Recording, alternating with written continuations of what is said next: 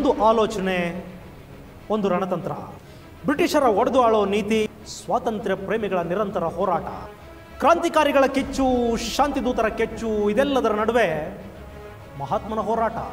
ಭಾರತ ಸ್ವಾತಂತ್ರ್ಯ ಸಂಗ್ರಾಮದ ಸುದೀರ್ಘ ಹೋರಾಟದ ಆ ಹಾದಿ ಇದೆಯಲ್ಲ, ಅದರ ಅನಾವರಣವೇ ಹಿಸ್ಟೋರಿ. 1857ರ ಹೋರಾಟದಲ್ಲಿ ಕ್ರಾಂತಿ ಗೀತೆಯನ್ನು ಮೊಳಗಿಸಿದ ಕಲಿಗಳ ಸಂಖ್ಯೆ ಏನು ಕಡಿಮೆ ಅಲ್ಲ. ಅವಧಿನಲ್ಲಿ ಬೇಗಂ ಹಜರತ್ ಮಹಲ್ ಬ್ರಿಟಿಷರ ವಿರುದ್ಧ ಒಂದು ಮಹಾ ಹೋರಾಟವನ್ನು ಸಂಘಟಿಸಿದ್ಲು. ಮತ್ತೊಂದು ಕಡೆ ಕಾನ್ಪುರದಲ್ಲಿ ಹುಲಿಯೊಂದು ಪರಂಗಿಗಳ ವಿರುದ್ಧ ಘರ್ಜಿಸೋದಕ್ಕೆ ಸಿದ್ಧವಾಗಿತ್ತು. ಅವತ್ತು ಹಾಗೆ ಬ್ರಿಟಿಷರ ವಿರುದ್ಧ ಕನಲಿ ನಿಂತ ಆ ಕಾನ್ಪುರದ ಹುಲಿ ಯಾವುದು, ಅದರ ಅಬ್ಬರ, ಆರ್ಭಟ, ಸಂಘಟನೆ, ಹೋರಾಟ ಇವೆಲ್ಲ ಹೇಗಿದ್ವು? ಬನ್ನಿ ನೋಡೋಣ.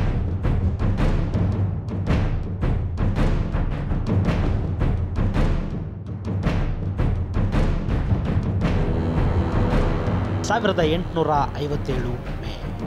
ಒಂದು ಕಡೆ ಸೂರ್ಯ ಧಗಧಗಿಸಿ ಬಿಸಿಯನ್ನು ಹೆಚ್ಚು ಮಾಡ್ತಾ ಇದ್ರೆ, ಮತ್ತೊಂದು ಕಡೆ ಸ್ವಾತಂತ್ರ್ಯದ ಬೆಂಕಿ ಬ್ರಿಟಿಷರ ಅಹಂಕಾರವನ್ನು ಸುಡೋದಕ್ಕೆ ಶುರು ಮಾಡಿತ್ತು.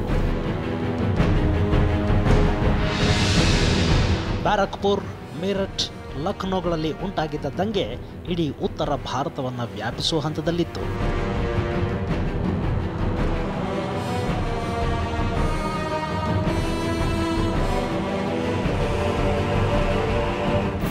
ಯಾವಾಗ ಯಾವ ಸೈನಿಕ ದಂಗೆ ಹೇಳ್ತಾನೋ, ಯಾವಾಗ ಯಾರ ಕೊಲೆ ಆಗುತ್ತೋ ಅಂತ ಬ್ರಿಟಿಷ್ ಅಧಿಕಾರಿಗಳು ಹೆದರಿ ನಡುಗೋದಿಕ್ಕೆ ಶುರು ಮಾಡಿದರು.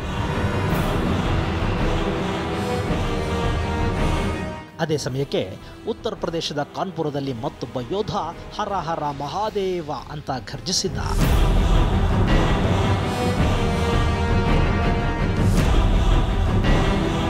ಅವನ ಹೆಸರು ತಾತ್ಯಾ ಟೋಪೆ.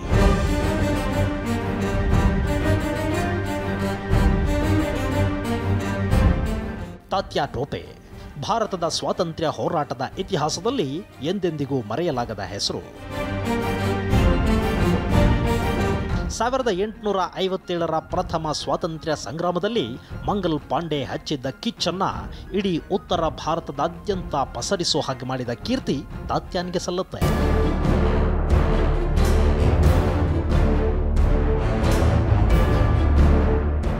ಅಂದಹಾಗೆ ತಾತ್ಯಾ ಟೋಪೆ ಹುಟ್ಟಿದ್ದು ಕ್ರಿಸ್ತಶಕ 1814ರಲ್ಲಿ.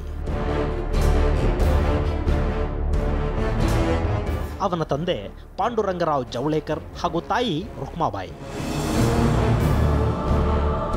ಆ ದಂಪತಿ ತಮ್ಮ ಮಗನನ್ನ ರಾಮಚಂದ್ರ ಪಾಂಡುರಂಗ ಟೋಪೆ ಅಂತ ಕರೆದರು. ಹುಡುಗನಾಗಿದ್ದಾಗಲೇ ತನ್ನ ತಂದೆಯೊಟ್ಟಿಗೆ ಮರಾಠ ಪೇಶ್ವೆಯ ಆಸ್ಥಾನಕ್ಕೆ ಅಡಿಯಿಟ್ಟ ತಾತ್ಯಾ ಬುಂದೇಲ್ಖಂಡ್ ವ್ಯಾಪ್ತಿಯ ಬಿಥುರ್ ಪ್ರಾಂತ್ಯದಲ್ಲಿ ಬೆಳೆದು ದೊಡ್ಡವನಾಗಿದ್ದ.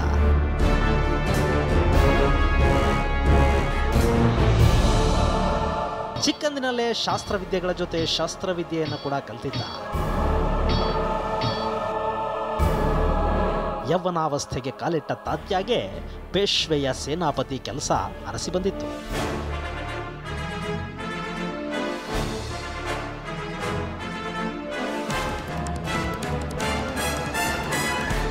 ಅಂದಹಾಗೆ ಅವತ್ತು ಮರಾಠ ಪೇಶ್ವೆಯ ಸ್ಥಾನದಲ್ಲಿದ್ದವನು ನಾನಾ ಸಾಹೇಬ.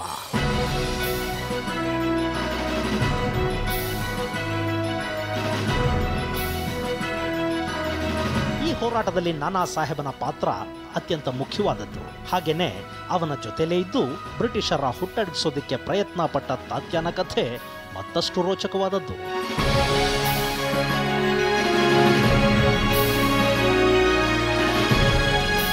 ತಾತ್ಯಾ ಟೋಪೆ ಆಂಗ್ಲರ ವಿರುದ್ಧ ಕಿಡಿಕಾರೋದಕ್ಕೆ ಕಾರಣವಾಗಿದ್ದು ಮತ್ತದೇ ದತ್ತು ಮಕ್ಕಳಿಗೆ ಹಕ್ಕಿಲ್ಲ ಅನ್ನೋ ಕಾಯ್ದೆ. ಇದನ್ನೇ ನೆಪ ಮಾಡಿ ಮರಾಠ ಪೇಶ್ವೆ ನಾನಾ ಸಾಹೇಬನ ಎಲ್ಲ ಅಧಿಕಾರಗಳನ್ನ ಬ್ರಿಟಿಷರು ಕಸ್ಕೊಂಡಿದ್ರು.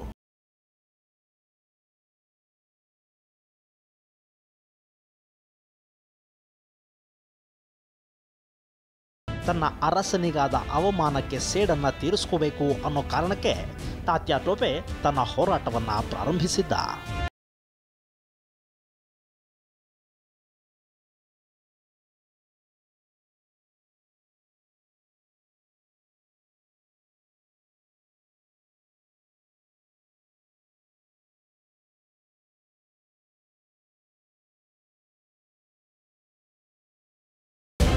ತಾತ್ಯ ಟೋಪೆಯ ಈ ಹೋರಾಟದಲ್ಲಿ ಮತ್ತೊಬ್ಬ ವೀರನ ಪಾತ್ರ ಕೂಡ ಅತಿ ಮುಖ್ಯವಾಗಿ ಕಂಡುಬರುತ್ತೆ.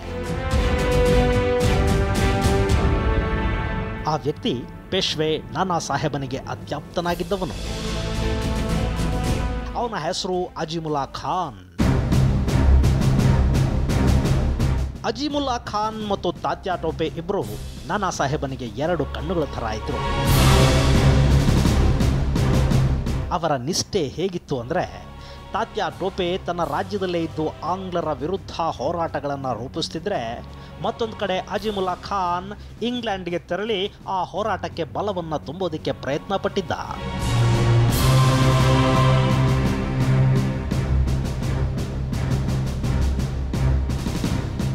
ಬ್ರಿಟನ್ನಲ್ಲೇ ಆಂಗ್ಲರ ಈ ಕಾರ್ಯಗಳಿಗೆ ವಿರೋಧಿಸುವವರು ಯಾರು, ಅವರಿಂದ ತಮ್ಮ ಹೋರಾಟಕ್ಕೆ ಹೇಗೆ ಸಹಾಯ ಸಿಗಬಹುದು, ಬ್ರಿಟಿಷರ ವಿರೋಧಿಗಳಿಂದ ಏನಾದರೂ ತಮಗೆ ನೆರವು ಸಿಗುತ್ತಾ ಅನ್ನೋ ವಿಚಾರಗಳನ್ನು ಅಜೀಮುಲ್ಲಾ ಖಾನ್ ಅವಲೋಕಿಸತೊಡಗಿದ್ದ.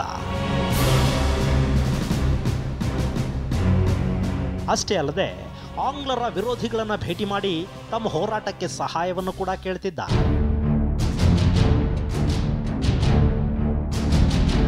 ಹೀಗೆ ತಾತ್ಯ ಟೋಪೆ ಮತ್ತು ಅಜೀಮುಲ್ಲಾ ಖಾನ್ ಸೇರಿ ಬ್ರಿಟಿಷರ ವಿರುದ್ಧದ ಹೋರಾಟಕ್ಕೆ ಒಂದು ಮಾಸ್ಟರ್ ಪ್ಲಾನ್ ರೆಡಿ ಮಾಡಿದರು. ತಾತ್ಯ ಟೋಪೆ, ನಾನಾ ಸಾಹೇಬ್ ಹಾಗೂ ಅಜೀಮುಲ್ಲಾ ಖಾನ್ ಬ್ರಿಟಿಷರನ್ನು ಒದ್ದೊಡಿಸೋದಕ್ಕೆ ಎಲ್ಲ ವಿಧಗಳಲ್ಲಿ ಪ್ರಯತ್ನಗಳನ್ನು ಆರಂಭಿಸಿದರು. ಆ ಸಮಯದಲ್ಲೇ ಬ್ಯಾರಕ್ಪುರದಲ್ಲಿ ಸೈನಿಕರು ಹೋರಾಟಕ್ಕೆ ಮುನ್ನುಡಿ ಬರೆದದ್ದು ತಾತ್ಯಾಗೆ ಆನೆಯ ಬಲವನ್ನು ತಂದುಕೊಟ್ಟಿತ್ತು.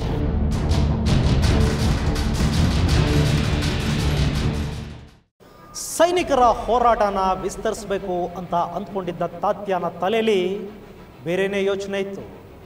ದಂಗೆದ್ದ ಬ್ರಿಟಿಷ್ ಸೈನಿಕರ ಜೊತೆಗೆ ಸ್ಥಳೀಯ ಅರಸರು, ಅವರ ಸೈನ್ಯ ಕೂಡ ಸೇರಿಬಿಟ್ರೆ ಈ ಬ್ರಿಟಿಷರನ್ನು ಓಡಿಸೋದು ಎಷ್ಟರ ಮಾತು ಹಾಗಂದ್ಕೊಂಡಿದ್ದ ತಾತ್ಯ. ಹಾಗಾದರೆ ಅವನ ಆ ಯೋಜನೆ ಕೈಗೂಡ್ತಾ ಅವನ ತಂತ್ರಕ್ಕೆ ರಾಜರು ಬೆಂಬಲ ಕೊಟ್ರ. ಅದರ ಜೊತೆಗೆ ದಂಗೆದ್ದ ಬ್ರಿಟಿಷ್ ಸೈನ್ಯ ತಾತ್ಯನ ಯೋಜನೆ ಜೊತೆ ಕೈ ಜೋಡಿಸ್ತಾ. ನೋಡೋಣ ಒಂದು ಚಿಕ್ಕ ವಿರಾಮದ ನಂತರ.